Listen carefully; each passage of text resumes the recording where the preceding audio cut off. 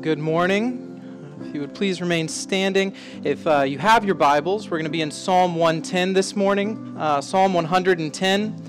If you do not have a Bible, there are Bibles over by the connection table where you came in. You can grab one of those, and we would love for you to keep that, our gift to you, if you do not have a Bible. This morning, like I said, we will be reading from Psalm 110. And it says this, a psalm of David. The Lord says to my Lord, sit at my right hand until I make your enemies your footstool. The Lord sends forth from Zion your mighty scepter. Rule in the midst of your enemies. Your people will offer themselves freely on the day of your power in holy garments. From the womb of the morning, the dew of your youth will be yours. The Lord has sworn and will not change his mind. You are a priest forever after the order of Melchizedek. The Lord is at your right hand. He will shatter kings on the day of his wrath. He will execute judgment among the nations, filling them with corpses. He will shatter chiefs over the wide earth. He will drink from the brook by the way. Therefore, he will lift up his head. This concludes the reading of God's word. Let's pray together. Dear Heavenly Father, thank you so much for this morning. Lord, we thank you for just the opportunity that we have to gather together as a body of believers to celebrate who you are and to lift you high. Lord, I pray that you would just go before Pastor Brandon, give him the words to speak this morning, and that you would just work in our hearts and minds so that we would be ready to hear your word and apply it to our lives. Lord, we love you. We pray all of this in your name. Amen.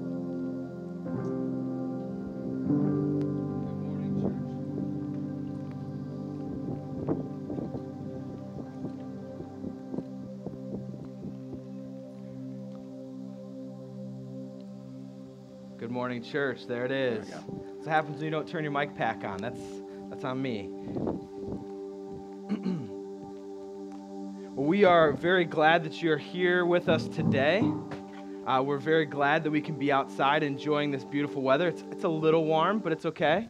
We'll definitely be longing for this come December. So just think of that if you feel like it's too warm. But it is a great month coming up here at Mill Creek Community Church. We want to just, is that me? There it is. We want to just make you aware of a couple different things that are going to be happening in this next month that are going to be very important for us as a church. The first thing I want to make mention of is on August 11th, which is a Sunday, in the evening from 6:30 to 7:30, we're going to have a members meeting. So if you are a covenant member of Mill Creek Community Church, we're inviting you out to that members meeting. It'll be in our sanctuary. We promise it won't be outside. But on August 11th, we're going to be talking about the business of the church. That's the benefit of being a covenant member of our church, is that you are privy to what we're doing, to how we're doing it, to where we're going, to the vision, to the direction, all of those things. And our substance of that meeting time will really center around our vision and our strategy for missions moving forward. We want to cast some vision of what God is already doing in our missions program, where we're headed, and some different things to update you on in our missions program. So we encourage you to come and be a part of that. We invite your children to come with you. It's important for kids to see a church and a healthy church operating and ministering and doing business together. So your kids are invited to come be a part of that. They're not going to be disruptive or bother us at all. We're a family. It's a family meeting. So we invite you to be a part of that as a covenant member of our church. If you'd like to become a covenant member of our church, in the fall here, as we head back inside, we're going to be offering membership classes where you can learn more, kind of peel back the curtain here at MCC, learn a little bit about what we do, why we do it, and how we operate as a church. And that's a great way for you to just go deeper in what we do here as a church, as a covenant member. So we invite you to that as well. And then in September 20th and 21st, a massive event is coming here to Erie. So we are a part of the Southern Baptist Network, and with that, our local network of Pennsylvania and South Jersey is called the Baptist Resource Network, and they're coming to Erie to serve in our community and in our city. So they reached out to myself, Walnut Creek, and then also Harbor Creek Community Church, and they want to partner with us to do ministry here in Erie. So they've opened up this service opportunity to all of Pennsylvania and South Jersey. There's churches coming from all the way down close to Maryland. They're going to be coming up into Erie to serve in our community and in our city, and we want to partner with them as they do that as a church where we can network with other churches that are all across our great state. So on September 20th and 21st, there's going to be a couple opportunities for you to serve.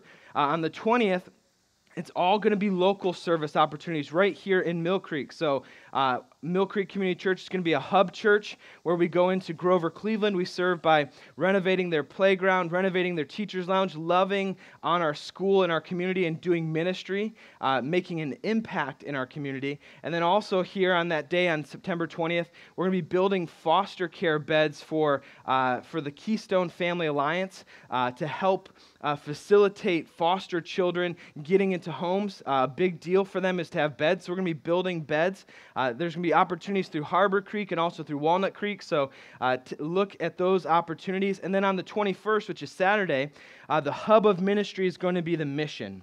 So the Erie City Mission is a staple in our church. We have many people that serve in leadership opportunities there, and they're all involved through there. We have a great connection with the Erie City Mission, and we're going to be serving by doing a block party and doing ministry to the homeless. There's going to be all different kinds of ways to serve. So if you're interested in any of that on either of those days, the Friday or the Saturday, in your worship guide, there's a link that you can sign up at.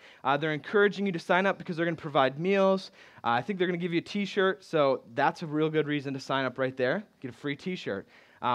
If you start coming to Mill Creek Community Church, we will just dedicate a whole drawer to t-shirts because you'll end up getting them through serving here. But it's a great opportunity for you to serve and just be a part of what we're doing here as well. So sign up in that and take advantage of it. So we are back in our summer in the Psalms. Last week we took a little excursion away from the Psalms to look at 2 Corinthians chapter 5. And the reason why we did that is we closed out our VBS, and that was the theme verse for our VBS. We wanted to just highlight that as well. And we had a ton of visitors from Vacation Bible School. Maybe you're back here and this is your second week with us because you came last week, and we welcome you here. Fill out a connection card. We want to have a record of your visit. We want to follow through and just love you well as a family here at Mill Creek Community Church. But we're back in our summer in the Psalms, and as we get back into that, I want to just remind you that as we go back inside in September here, we're going to be starting a new series in the fall called, it's going to be called Paul's Prayers for the Church. And as we look at Paul's Prayers for the Church, our goal in that series is to examine how Paul prayed in the New Testament for the churches that he ministered to and that ministered to him.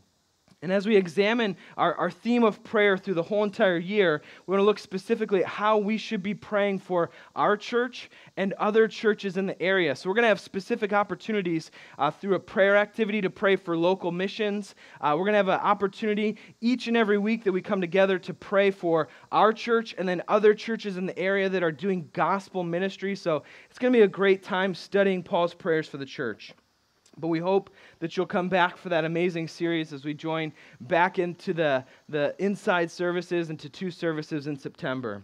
But we are today in Psalm 110. So if you have your Bible still there, leave them open on Psalm 110. And as we look at our summer in the Psalms, we're looking at the different types of Psalms that exist all throughout the 150 Psalms. So we've looked at lament Psalms, we've looked at praise Psalms, and now we're looking at the royal Psalms, the Psalms that talk of a coming king, that talk about a king who will rule and reign. And as we said 2 weeks ago, as we looked at the royal Psalm in Psalm chapter 2, we said it's an opportune time in our election cycle to be looking at who is actually ruling and reigning on the earth, and to be reminded of that as Christians. But today, as we look at the royal Psalm of Psalm 110, I want to give you a little bit of context on the psalm before we dive in and exegete what David is writing to us here in this psalm. And to be honest, there's not a more important psalm in this book to help us understand the New Testament than this psalm. This is the key for us understanding the New Testament scriptures is this psalm, because this psalm is quoted more than any other Old Testament passage in the New Testament. This passage is. This psalm is. The apostles and even Jesus himself cite this psalm more than any other Old Testament passage. So that being said, for us understanding the New Testament, we need to understand what is being said in the Old Testament. This passage has become kind of the gold standard for understanding the teaching that we find in the New Testament.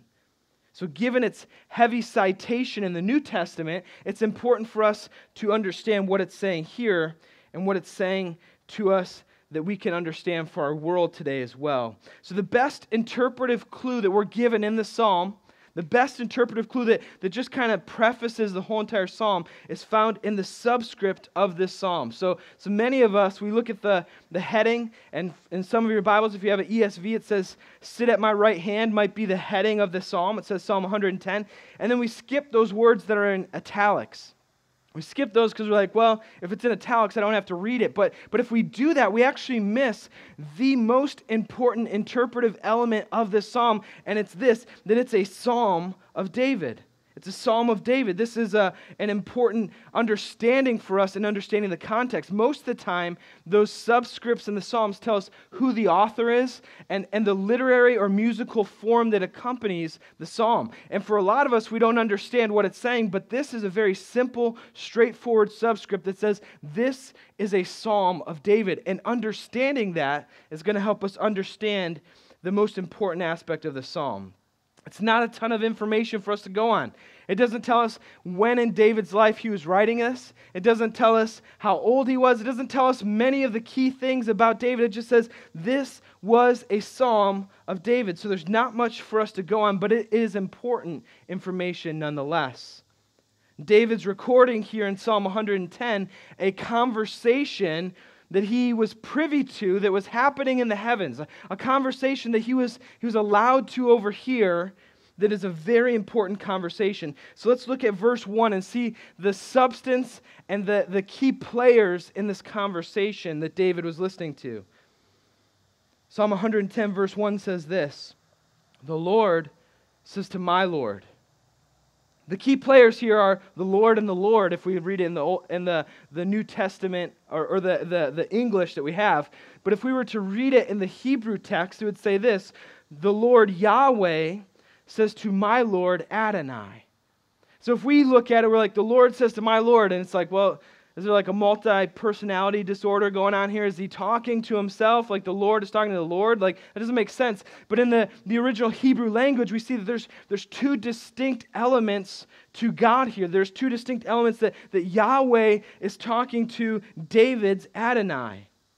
This term Adonai is an important name for God. It's referring to a king or a ruler, and King David is telling us that there is going to be a stronger and a better king coming. The king himself is telling us that there will be a better king that is coming. So let's examine that king today in Psalm 110. Let's look first at our first point, which is this, the king. The king is described for us in verses 1 and 2. It says, "The Lord says to my Lord, sit at my right hand until I make your enemies your footstool. The Lord sends forth from Zion your mighty scepter. Rule in the midst of your enemies." See, our first question to ask is this, who is this king? Who is this king or this Adonai that David is referring to here in this psalm? See, in order for us to understand and to learn who this king is, we must observe some things about the king that's described here in the text. So here's a couple observations of the king. The first observation is this, the king is greater than David. David says, "This is my Lord." The king of Israel is saying that I have a Lord that is above me. And David says that this Lord, this Adonai, is his personal Lord, his leader, meaning that this person is above and beyond his rule and his authority. If we understand Israel's monarchy and understand how it operated in the Old Testament, what we understand is that this is absolutely impossible, that the king of Israel was the highest authority in the land. The only person higher than the authority of the king was God himself, because that's who he reported to directly. The king of Israel was only reporting to God Almighty. See, Israel was God's chosen people, and God's king was his instrument to lead his people. So for David to say that there is a Lord that is above him does not make sense, because he was the highest authority in the land. There could not be a king that was greater than or above David. But we see that David was also, not only was he the king, but he was the best king that Israel had ever seen. He was the king over the glory years of Israel. All of the good things that happened in Israel happened under David's rule. David expanded the border. They had the biggest territory that they ever had. They had military peace because he went and conquered the lands that were around him. David brought all of the glory years to Israel. So when David says, hey, there's a king who is better than me, people will be like, yeah, right. Look at all the things that you did. You are the greatest king that has ever ruled. And David's saying that this Adonai is going to be greater than him. He's going to be the best ever. Or to put it in more modern slang, he's going to be the goat, right? Older people are like, why are you talking about goats? The greatest of all time, the goat. That's the acronym for that. He says that this king is going to be greater than David. The second thing that we observe here in this text is that this king will actually be God himself. This king is greater than David, and that makes sense with our second observation, which is this king will be God. So Yahweh establishes his king, and he says here in verse 1, the second line, he says, sit at my right hand. He says, sit at my right hand. It's an important designation because the right hand was the hand of power. The right hand, or sitting at the right hand, was the seat of power. So the power of this Adonai is going to be the same power that Yahweh exists in, the God who created everything. The covenant God of Israel is going to have a king who operates in the same power that he does. You see, to sit at the right hand meant that you were equal or level with God. To sit at the right hand of a king meant that you were equal or level with the king. So to sit at the right hand of God was the same designation. You're equal and level with God. See, that we understand through this time period of history, and if we read anything about history, we understand that there's many rulers who claimed themselves to be divine. Many rulers who claimed that they were God themselves. People like Xerxes and Pharaoh and Caesar and Nebuchadnezzar. People were like, worship me because I am a God. I rule over this world, and I am the Lord of this world. And as much as they claimed that, their lives couldn't back it up. But this king will be different. This king will be special because he will actually be God. He won't just claim to be God. He'll have the designation, but he'll also have the power of God that goes with him. So David learns that this great king, and to follow him, will be like following God himself. The third observation that we see here in this passage is found in verse 2. It's that this king will rule and he will reign. That he won't just be a king in designation only, but he will be a ruling and reigning king. Look at the imagery of this divine king. Verse 2 says, the Lord sends forth from Zion your mighty scepter. The scepter was a key accessory to any king who was going to rule and reign. They would have a scepter. It was the scepter of their power. It was a physical representation of the power that they wielded. The scepter was that instrument of power, and that power is given to this Adonai. This power is given to the Adonai from Yahweh himself. God is giving this king all of his power. Verse 3 says, or verse 2 says at the end of it, that he will rule in the midst of your enemies. That this king is going to rule his enemies. That he's going to be victorious as a king. It's not going to say he's going to fight very valiantly and maybe he'll try to rule his enemies. No, it's a definitive statement. He will rule over his enemies. He'll be victorious. He's not a loser, he's a winner. He's not a coward, he's strong in victory. This king is ruling and reigning over the people that would oppose him. He's unstoppable. That's an important thing for us to see here, that this king is a conquering and ruling king. But then an even more definitive statement here is found at the end of verse 1. It says, sit at my right hand until I make your enemies your footstool. the portrait of making them a footstool was literally, it meant that the king would step on the throat of his enemies. That's the picture of making your enemies your footstool, that you were stepping on their throats. It was a sign of absolute control and power. The kings in this day and age, as they defeated or vanquished a foe, they would step on their necks as a sign that they were over them, that they had defeated them, that they had conquered them, that they were victorious. So all of the language of this king is that he will rule and reign not in defeat, but in victory. He's a victorious king. And this king that David mentions will be a powerful king. He'll have the power of God behind him, and he will be ruling and reigning. And the fact that this great king that David is painting for us here, he's painting this picture of this great king coming to Israel. No doubt the people of Israel would have been excited and wondered, who is this great king? He's going to be better than David? That's pretty great. Who is he?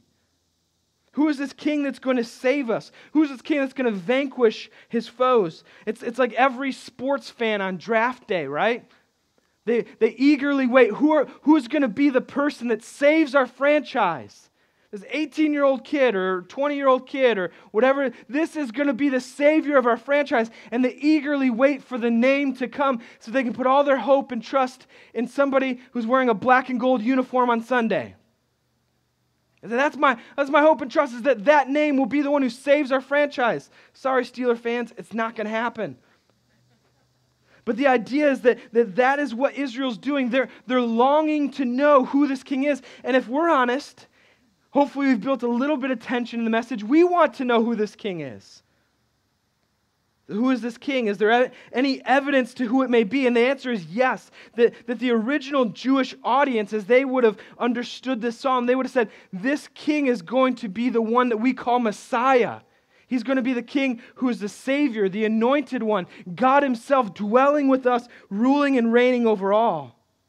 They understood the Messiah as one who is going to rule and reign over all of Israel. But because we possess the whole Bible, we read the Bible backwards because we know how it ends. We know who the Messiah ultimately fulfilled is, and it's Jesus. Jesus is the king that David is talking about. David didn't know his name. He just knew that he was going to be the Messiah king. He knew that he was going to be God himself, the one promised to him in 2 Samuel chapter 7 that would rule on his throne forever and ever. David knew that it was going to be that person, but in the New Testament we find out that that person is Jesus. Jesus is the king who will vanquish his foes. Jesus is the king who carries the scepter of God the Father as he rules and he reigns. That's why this is a royal psalm, because it centers on Jesus' kingly rule. And the beauty is, his rule isn't just for Israel, because the New Testament tells us that his rule is over all of the earth. That we don't have to exist as national Jews in order to be under the kingly rule of Jesus like they did under the kingly rule of David. No, Jesus' rule is universal over the earth. It's for the Gentiles too. That's the beauty of the New Testament, is that we are incorporated into God's kingdom. The New Testament confirms here that Jesus is the substance of David's message.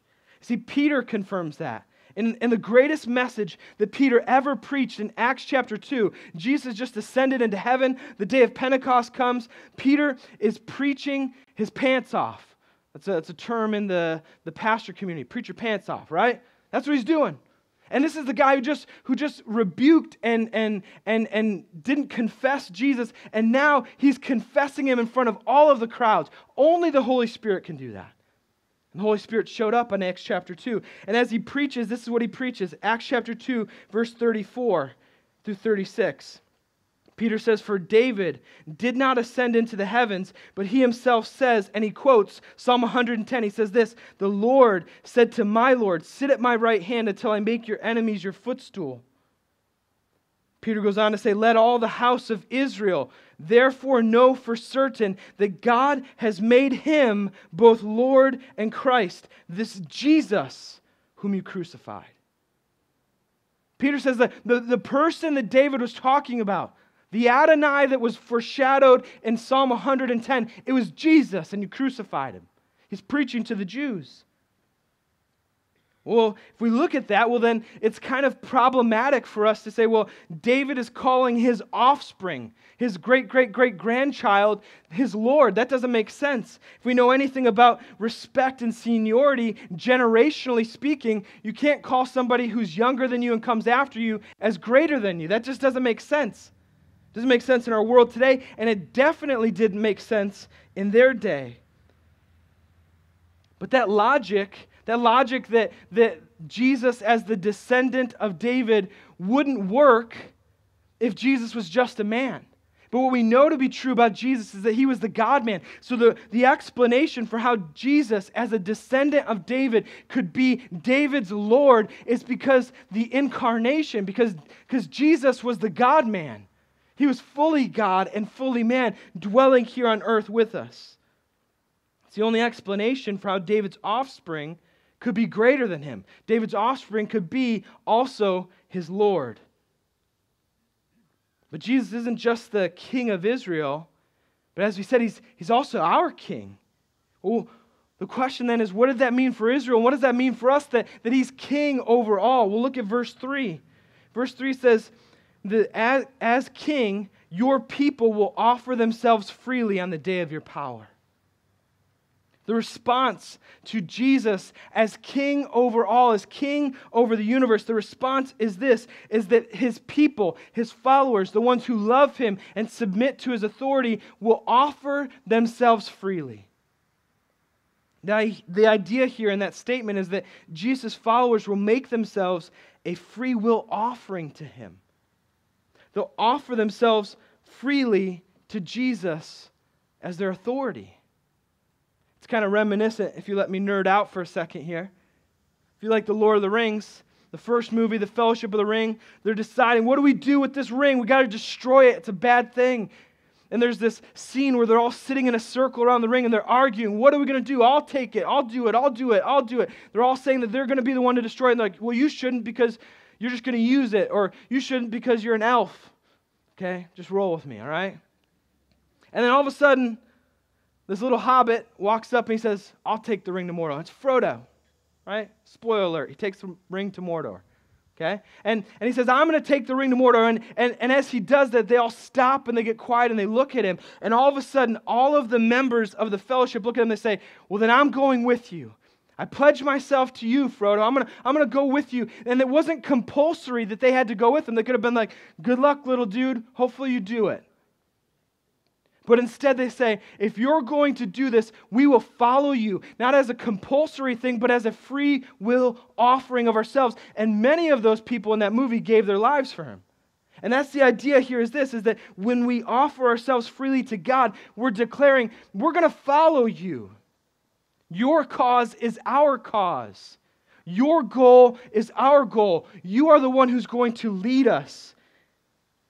And the offering here portrays our submission to Jesus as Lord over everything. That's what it says here. Your people will offer themselves freely as a submission to God, to Jesus as God. It's a submission to Him as Lord overall. The people who offer themselves freely are people who grasp fully that Jesus is Lord over all. They grasp that His power is God's power, and they respond appropriately in offering themselves fully to Him. They don't see Jesus as a good teacher.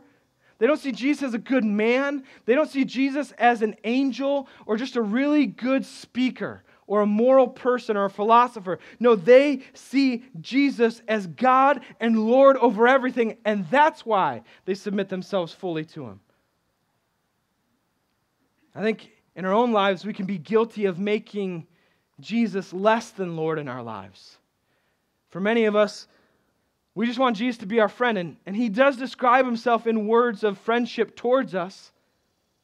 But ultimately, we need to remember that He is Lord of our lives. Walter Chantry says it this way in his commentary. He says, Jesus is your Lord. You are His, and He is yours. However, you are not pals. He is Lord and Master, and you are servant and disciple. He is infinitely above you. His throne holds sway over your present life.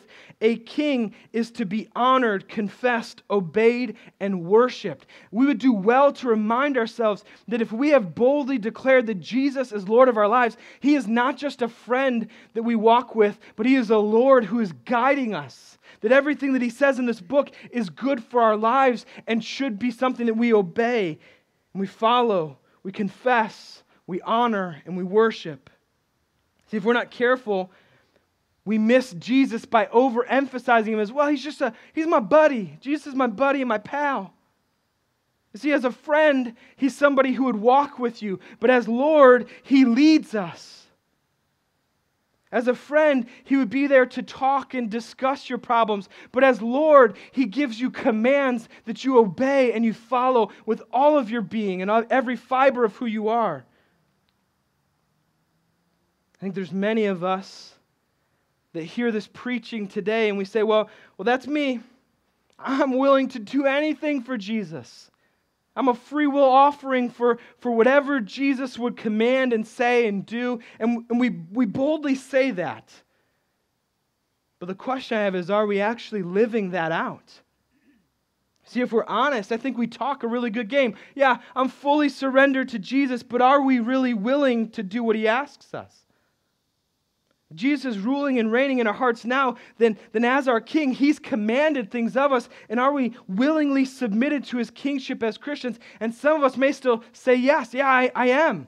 Well, let me give you a specific example of where I hear the most excuses as a pastor, and even sometimes I wrestle with obeying the Lord. See, people can obey the Lord and His commands, but sometimes we wrestle in this area, specifically Matthew chapter 28. Many of you know the command that happens there. Matthew 28, verse 18, before Jesus gives us the greatest commission that He could ever give us, He says this, all authority in heaven and on earth has been given to me. Reminiscent here of Psalm 110. He says, the authority that I hold over you and over heaven and over the earth has been given to me.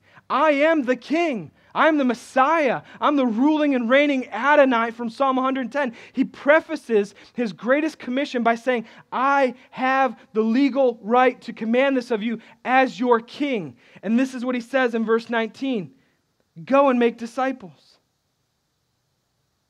The command that He gives us is this, I am your King, and this is a direct command from the King. Go and make disciples. Church, if that's a command from the King that we willingly submit our lives to, then why are our discipleship groups the hardest groups to staff? Why is it that it's hard for us to find people who will lead a discipleship group? Why is it hard for us to share our faith? We make excuses as to why we can't preach the gospel, or why we can't commit to being disciples or discipling other people. I got too much on my plate. If I say something, I'll be canceled. Or I don't know the words to say. I'm just not good with people. No. If you believe that Jesus is Lord, if He's the King of Psalm 110 that commands authority over all of heaven and earth, well, then He's commanded you to do this. Go and make disciples. It's not an option, people. We must go and we must preach. We must go and we must teach. We must go and we must disciple. And if Jesus has all that authority and you believe that, then the question is, are you willing to obey it? If Jesus is your King, then He commands all of your life. He's not just your buddy and your pal, He's Lord. And David reminds us of that. But then he also introduces another key aspect of the King here.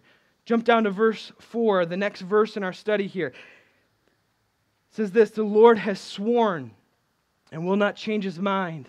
You are a priest forever after the order of Melchizedek. God makes a divine oath with Himself. It says the Lord has sworn and will not change His mind. That He's going to establish Jesus as a priest. That's no small statement to make. That God is swearing by Himself. And as He swears by Himself, He doesn't do it flippantly, but He puts all of His nature as God on the line, because if God does not do what He says, then He is not God. His reputation is at stake. To put it in poker terms, He's all in on the statement of making Jesus the priest. It's going to happen, and if it doesn't, then all of this is for naught, and this book is a lie. But he does. He makes Jesus the priest. Jesus is a king, but he's also a priest. And if I'm being honest with you today, that doesn't nearly shock us as much as it would have shocked the Jews that were reading this. See, the Jews that were reading this would have been like, wait. He can't be king and priest. You get one or the other. You can't be both. That's not the way it works, David. Do you miss the understanding that there's a separation between the kings and the priests? You see, to a Jew reading this, kings were not priests and priests were not kings, and that was spelled out for them in the Levitical law. If we read all the way back in the first 5 books of the Bible, it spells out that kings can't be priests and priests can't be kings. They were separate from one another. They had different rules, different qualifications. They can't be the same person. See, priests represented people before the God that they served. Priests were the one who took the sacrifice to make atonement for their sins so that people could live in a right relationship with God. They were restoring that relationship. But then kings were the ones who were leading the people. They represented God to the people. On earth, the kings were like God because they were leading the people. They were two different and distinct people, two different duties that they had. The roles were unique and different from one another. And in the Levitical law, those roles were never to overlap. In fact, if the role of king and priest overlapped, it was a sin. And the only time that we see that happening in the Old Testament was with King Saul, the predecessor to King David. King Saul goes out into battle and he knows that he should offer the sacrifices, and that should happen through the high priest and through the prophet Samuel. And he's waiting for Samuel, and Samuel's just taking his time. Right? He's like a lot of you on Sunday mornings. Our service doesn't start at 10:15, it starts at 10. But Samuel's like, hey, I'm going to show up at 10:15. You got biblical qualifications for being late, I guess, right? And he says, I'm going to show up. And as he shows up, Saul had already offered the sacrifices. He did what the priest and the prophet was supposed to do as the king. And Samuel rebukes him. He says, that's not okay. And at that moment, the Spirit of God that was on King Saul was removed from the king. No longer was he seen as the king. And then David is anointed, and the Spirit of God falls on David as the rightful king of all of Israel. If it was wrong for Saul, if it was wrong for David to take the role of priest, well, then why can Jesus do it? Why is Jesus allowed to do this? Well, he's allowed to do it because Jesus is from a different order. You see, the order of the Levitical priesthood said it wasn't possible. But what does it say about Jesus? It says, you are priest forever after the order of Melchizedek. You are from a different type, a different order, a different genre of priest. You're from this Melchizedekian priesthood. So the question is, well, what is this Melchizedekian priesthood? Well, Melchizedek was a priest all the way back in Genesis chapter 14. In the story of Abraham, Abraham goes to rescue his nephew Lot, and as he rescues him, he brings him back to the land. And as he brings him back, he encounters this guy named Melchizedek. And in Genesis chapter 14, verse 18, this is how Melchizedek is described. He was the king of Salem and priest of the Most High God. If we're keeping track, he's a king and he's a priest.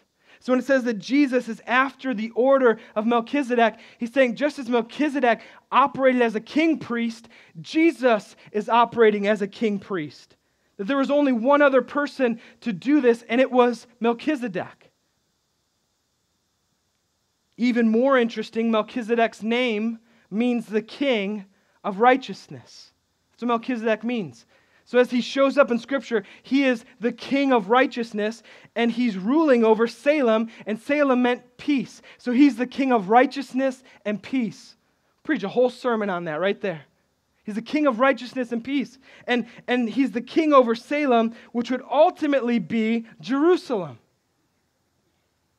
Melchizedek is a key figure in the Old Testament in helping us understand how Jesus is the king and the priest. And David would have been seeing all of this connection as he penned these words in Psalm 110. Because what the king's first responsibility to do as the king of Israel was they were to take the first 5 books of the Bible, the Torah.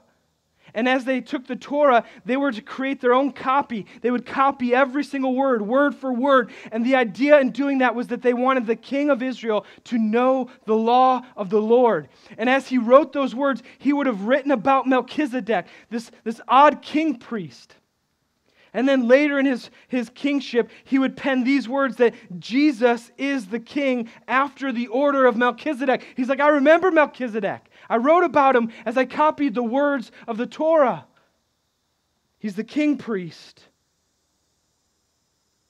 And Jesus is this king priest just like Melchizedek was. But it also says that Jesus will hold this position forever. Look at verse 4 again. He says, you are a priest forever after the order of Melchizedek. Going back to Melchizedek, when he's described, when he shows up in Genesis, it doesn't say this was Melchizedek's father and his mother and he was from this area or from that area. It doesn't say that he had offspring. It just says he was Melchizedek. You say, well, okay, cool. He showed up and that's it. But that was weird in the book of Genesis because everybody that's described in the book of Genesis is like, hey, that's Brandon, son of Eric, son of Dale, son of whoever. And that's what they would say. They would say that this is their lineage. It's a book of lineages. But Melchizedek doesn't have any lineage that's tied to him. Very strange in a book like Genesis. It would appear that he has no father, no mother, no beginning, and no end. And the New Testament book, Hebrews, confirms this. In Hebrews chapter 7, verse 3, it says this about Melchizedek. Melchizedek is without father or mother or genealogy, having neither beginning of days nor end of life, but resembling the Son of God. Who's the Son of God? Jesus. He resembles Jesus in that he continues forever as a priest. Hebrews is exclaiming that Jesus is a priest forever, and so is Melchizedek. So why is it good that Jesus is a priest in addition to his kingship? I get that it's important that he's a king. Kings were powerful. They ruled and they reigned. Why is it important that he's a priest? Well, Hebrews chapter 4, verses 14 through 16 explain this.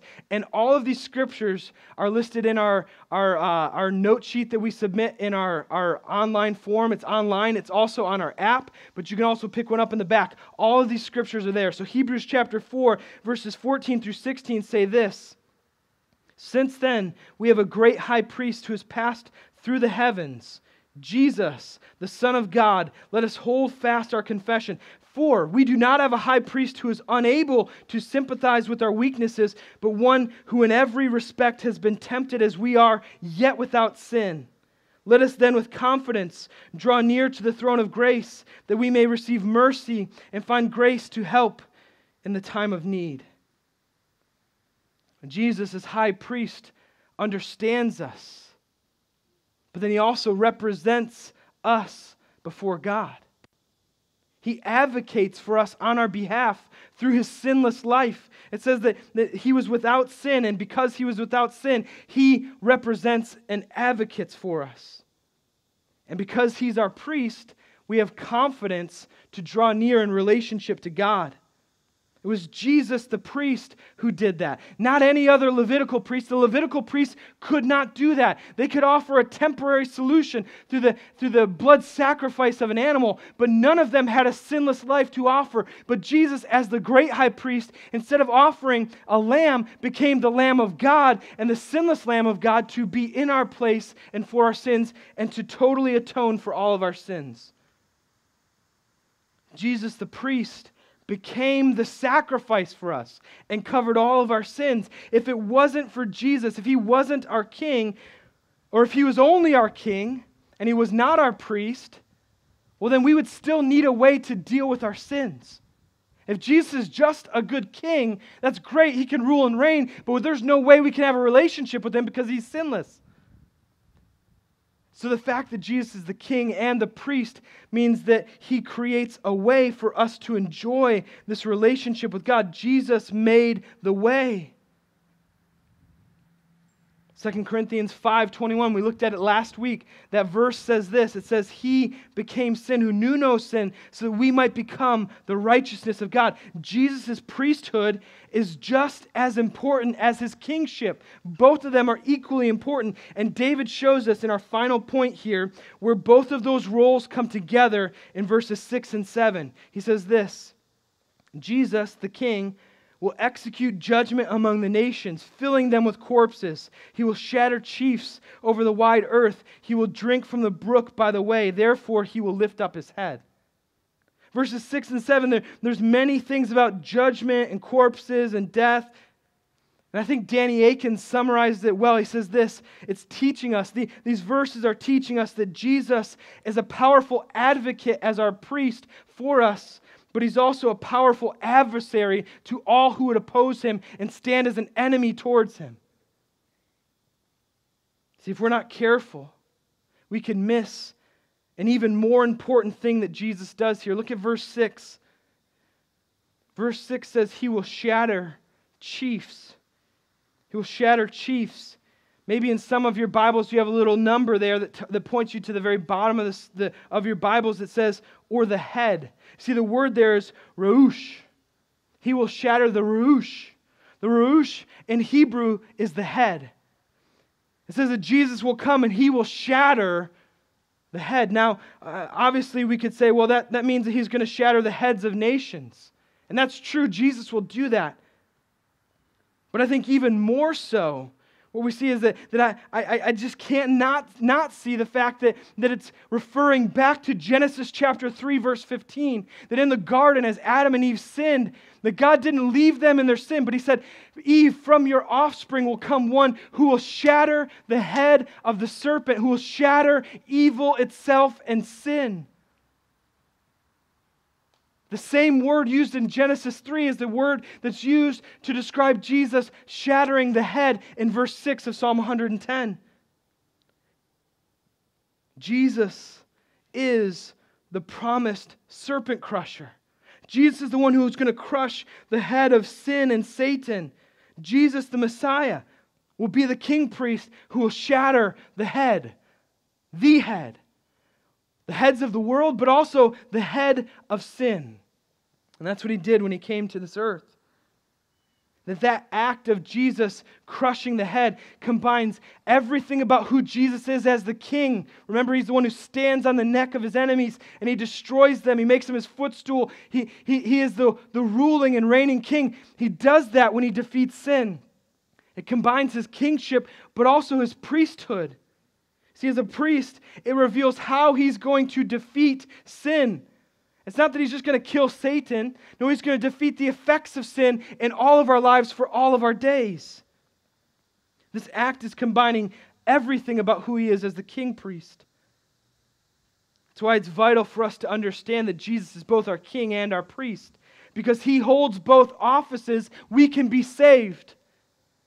Because Jesus holds both offices, I can stand before you today and say, I know that my eternal destiny is secure because Jesus is my king and he's my priest. That he's ruling and reigning over my life, and one day I'll have a perfect relationship with him because he was my priest who went in my place and for my sins.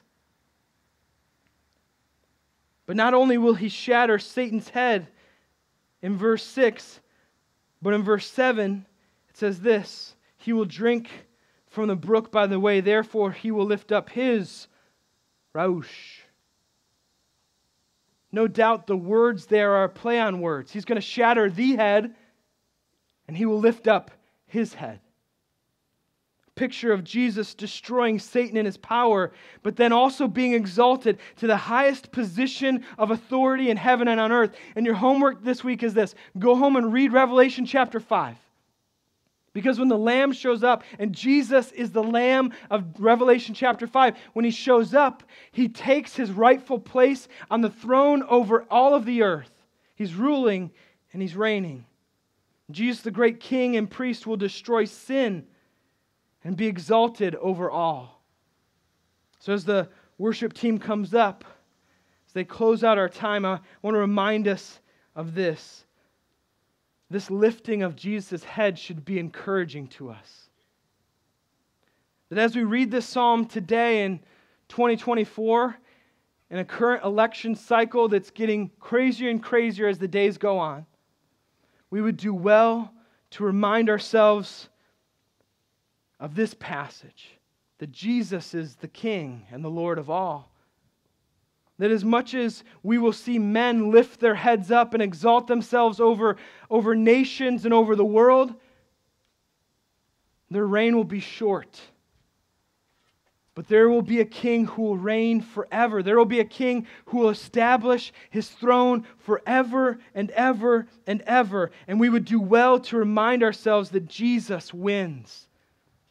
We would do well to remind ourselves that Jesus is the ultimate authority, the ultimate ruler, the ultimate reigner, the ultimate king. And he will do the most meaningful work. Not lower taxes, not provide free health care, not abolish any of these things. Jesus will do the meaningful work of defeating sin. And we would do well to rejoice in this triumphing and victorious King named Jesus today. That He is the one who brings the victory. We would do well to serve and obey Him as King. And if you are here today and you've never, ever understood that Jesus is your King and He has victory and He's going to win over all of the earth, and you want to be on the winning side today, then today is the day that you offer yourself freely to Him as your Lord and Savior. Say, Jesus, I can't do it. I need you to do it for me. Jesus, I need your life to represent mine. I need the righteousness that only you can give as my priest, and then I will follow you for all of my days as my King. The encouragement of this passage is this: live today like you know the King. Watch the news like you know who the ultimate King is. Live each and every day that you've been given on this earth like you know the King. Let's close our time by praying the psalm together as we've done with all of the psalms. Let's pray this one.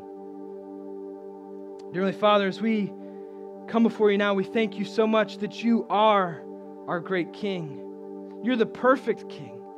You're not just a good ruler, you're the perfect ruler, the ruler who has all the power of heaven at his fingertips. God, you are the perfect King of heaven, but also the perfect King of our lives. And we thank you for the reminder in Psalm 110 today. God, I pray that you would help us to live more submissive to who you are as King. God, that you would help our hearts to be more submissive to your commands that we read in Scriptures, that we would obey them with our whole being. And God, we pray for those who don't know you. We pray that today, that they would surrender their lives to you today and make you King and offer themselves freely to you. God, we praise you that you're not just our King, but your word tells us that you are also our perfect priest and our sacrifice. God, I confess now today, God, that there is sin that exists in our world. There's sin that exists in my life and the lives of these people. And God, as our great priest, we can bring that to you, and you have paid it in full. You atoned for it. If we confess our sin, you are faithful and just to forgive us of our sins as our perfect high priest. God, I praise you for that. God, I praise you that you promised in the very beginning of the days of our lives, in Genesis chapter 3, that you would crush sin. You would crush the head of the serpent. And God, I thank you for sending Jesus to do exactly that. God, we praise you that we have victory in you, that you are the victorious King, and you have full and final victory. Let us worship in light of our victorious King today. In Jesus' name we pray. Amen. All right. Well, once again, it is good to be together as a church family. I just wanted to remind you guys of a few things before we leave this morning. One, if you have a child that's going into 6th grade, or if you're just getting connected to this church and you have a child that is in the youth group age, we do have a parent meeting on August 11th. It's going to be from 5:30 to 6:30, so that is before the members meeting. That way, if you are a member, you can get to both. just to remind you again of August 18th, which is our Church at the Isle. We will be at Beach 11. We'll be at the pavilion there at 10 a.m. We're going to have an outdoor service, and then we will have beach baptisms following that. If you are interested in getting baptized, please contact the church office. We'd love to talk to you and figure that out. Also, if you are interested in leading a C group, or if you are interested in learning more about what goes into leading a C group or just C groups in general, there is a meeting on August 23rd. It'll be from 6 to 8 p.m. If you are interested in attending that meeting, just please email Sam, Pastor Sam at sam@millcreek.org. It's better for us if you RSVP. That way we can plan for who's going to be there. But it was good to be in the house of the Lord today. Let me go ahead and pray us out. Dear Heavenly Father, thank you for today. Thank you for just your word and the promise that you are our Lord and our Savior, and you are the best ruler that we will ever have. Lord, I pray that we would respect you and that we would follow you like the ruler that you are here and now. I pray that we would follow you and follow your commands here and now. And Lord, I pray that when discouraging things in this world do happen, that we would set our eyes on you and we would be reminded of the fact that a better ruler is coming. Lord, we love you and we pray all of this in your name. Amen.